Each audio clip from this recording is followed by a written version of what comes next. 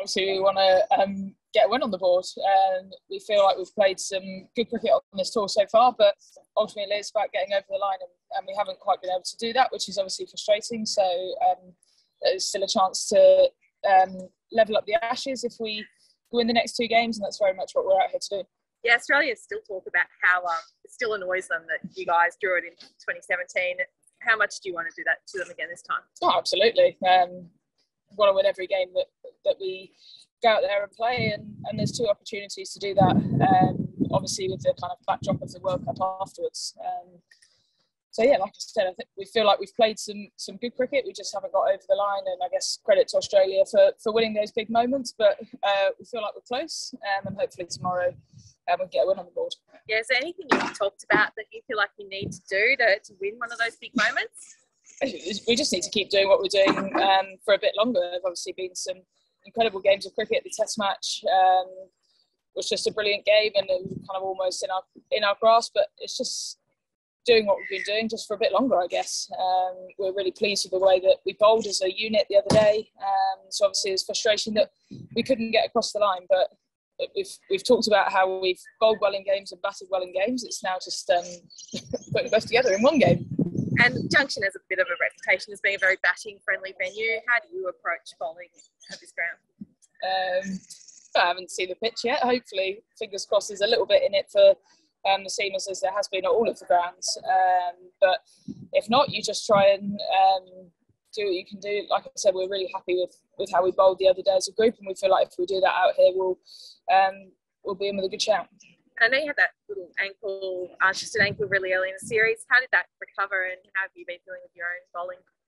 Yeah, it recovered okay, thank you. A bit of a long-standing issue. I damaged it in the summer, and then I don't know how I managed to go for it again. I was basically stationary, but I did. But it's feeling all right. I'm pretty happy with the way that the ball's coming out on the whole. I feel like the other day I potentially could have got more than the one wicket, but I just want to do a job for the team, and just keep creating chances. I'm not bothered who takes the wicket, so long as we do as a team. But I'm happy with how the ball's coming out. Cool, thank you. I'll let Ken in. Thanks, Laura. We'll just go to anybody on Zoom. I'm going to chuck a few questions, but obviously start with the real journalists. So if you've got a question on Zoom, please do jump in.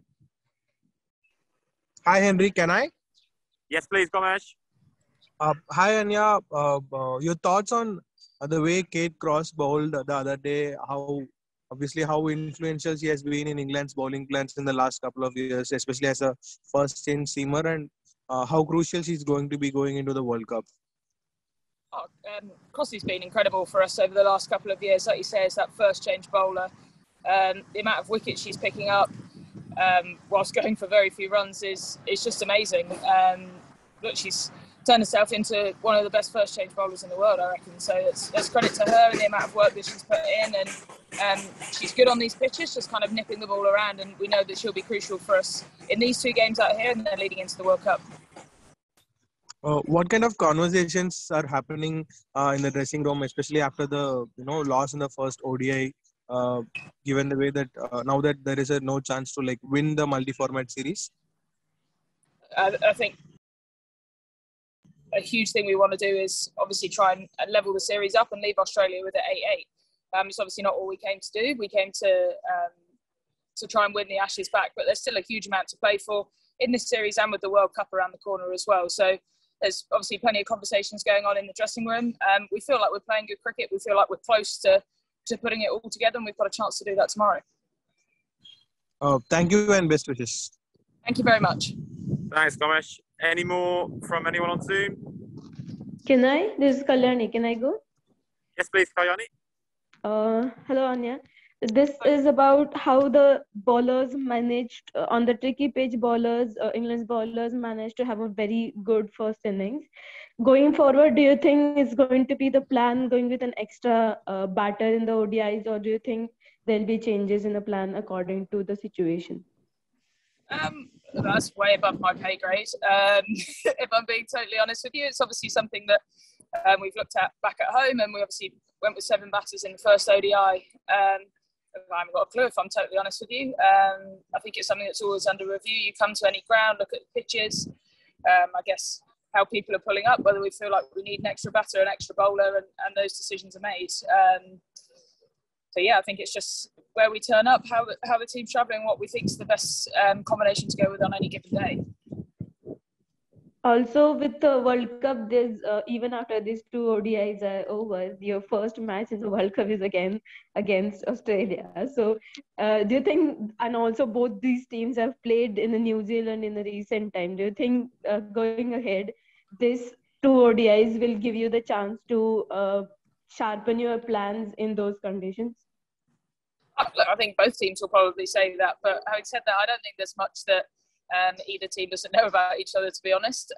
But of course, it's crucial going into that World Cup and have a group game against them. If all goes well, potentially both teams will obviously be wanting to get through to the knockout stages, so might play against each other again. So it's international cricket. We want to win every game that we come out and play, and both teams will obviously be looking at it as really good cricket, really good preparation leading into the World Cup. All the best, and thank you so much. Thank you very much. Thanks, Guy. I can see a hand up from Ananya, so we'll end with you, please, Ananya. Yep, thank you. Hi, Anya. I just have one question about the plans. One of the standouts from the bowling group of England has been the way the plans that you've put in place for oppositions, whether that's India and now Australia. How much of that planning is player driven, and how much input do the coaches or the analysts provide? It's a really collaborative effort, to be honest with you. Obviously, Chris Sykes, our analyst, Tim McDonald, our seam bowling coach, Gav Breeze, spin bowling coach, they put in a huge amount of work, I guess, looking at footage, looking at statistics, looking at all of those kind of things, and come to us with some ideas. And we work out, I guess, what works best for us. We all bowl pretty differently, have different strengths. But I think we're really pleased with the way that we've been able to execute those plans, like I say, in the summer and in the series so far. And we've just got to keep doing it and know that if we do that, then we'll get the rewards. And just one more about England have a really good fast bowling group, not just the group that's taking the field, but you have a couple of really good backups on the bench as well. How much does that, I suppose, competition for spots really push you, to go out there and continue to be as consistent as you are? Yeah, it's massive. I think if you want to have a successful team, that competition is really healthy because it pushes people to want to improve, to need to improve.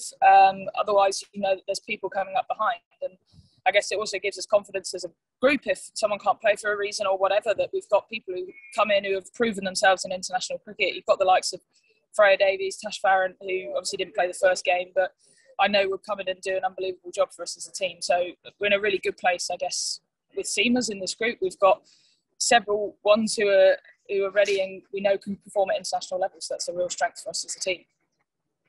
Thank you very, very much, Nanya. Thanks very much, everybody. Special thanks to Laura for leading the charge in person. Thanks, everyone.